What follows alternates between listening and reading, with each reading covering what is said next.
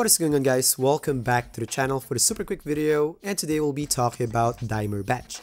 This one here includes some recap from my first video last 8 months ago, but of course there's a lot more info on this one. Try to watch the whole video because if you miss some parts, you might miss the whole point of the video. It's not going to be that long anyway, and after watching, please let me know in the comment section any feedback or any recommendation for a topic. So I studied a lot of clips and done some testings on Blacktop, and here are the things that I found out. First one, and I think the most important part, there's a big change on the badge. I'm talking about from 2K21 to 2K22. Activation now are shared between DIMER and Post Playmaker badge. Some types of passes will be under DIMER and some will be under Post Playmaker badge. Back in 2K21, that was not the case. In there, no matter if it's an offensive rebound or if you're posting up as you pass, that will still activate DIMER badge.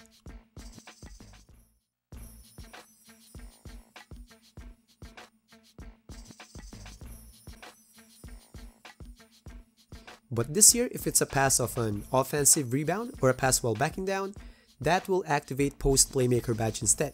It's not going to be DIMER.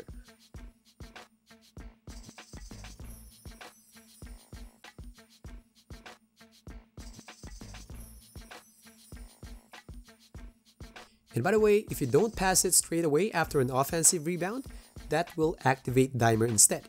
In here, you can see that if you pass it straight away, that will be Post Playmaker.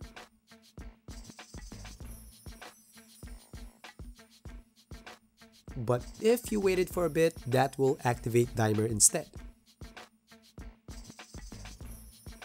And in relation to the back down part, it will only activate Post Playmaker badge if you're somewhere near the paint.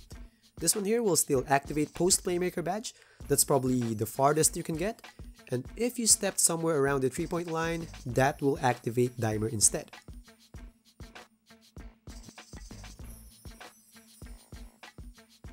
Next one, now I might say, oh toots, maybe if I don't have Post Playmaker badge, DIMER will just take over every activation just like before. That's a really good point. I was even thinking about it as well, but it doesn't work like that. If you don't have Post Playmaker badge, your passes off an offensive board or while backing down won't activate DIMER. They don't touch each other, it's like a separate function, and they definitely don't activate together. In here, I took off my Post Playmaker badge and I kept DIMER, and this sequence here, DIMER still didn't activate.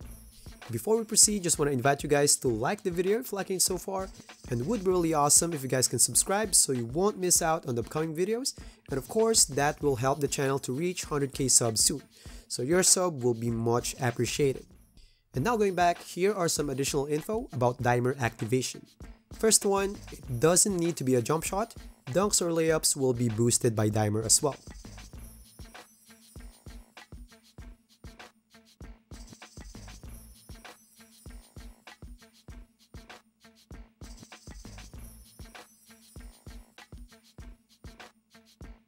Next one, it doesn't need to be open. In here, you can see that even there's a challenge, badge will still activate. So now I might say, oh toots, in the definition, it says it's only for open shooters. So why are you saying that it works on challenge shots as well? I know what you mean, I even noticed that as well, but there's two possible reasons for that. It's either there's a typo error on the definition, or there's a wrong programming on the actual game. Actually, this part here, when in half court, is not synced with the actual gameplay as well, because I've been activating DIMER on fast breaks after defensive boards. I can't guarantee this 100% because I'm not the dev, but I think it's just a typo error. I got two reasons. First one, as I mentioned in the first part of the video, there's a big change on DIMER, right? But how come they didn't even touch the definition? It is exactly the same, that's 2K21 and 2K22. I think they just forgot to change it. Second reason, it is much easier to miss typo error than to make a mistake on the actual programming. I don't think they accidentally make it activate on lots of things that it shouldn't activate. Again, these are just smart assumptions. I can't really prove what happened. Next one, the shooter doesn't need to shoot it straight away for the badge to activate. You can even wait for a bit, or you can even dribble for a bit and badge will still activate. I know there's an impression that you have to shoot it straight away for DIMER to activate, but it's not like that. In here, you can see that the shooter even dribbled it first before taking the shot, and badge still activated.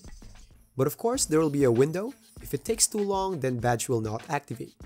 In here, I waited for too long and badge didn't pop out. So in summary, the big change on DIMER this year is that it shares activation with Post Playmaker badge with all those conditions that I mentioned a while ago. And in terms of activation, the shooter doesn't need to shoot it straight away. You can even dribble first before you take the shot. And in terms of type of shots, it works on jump shots, layups, and dunks, pretty much everything.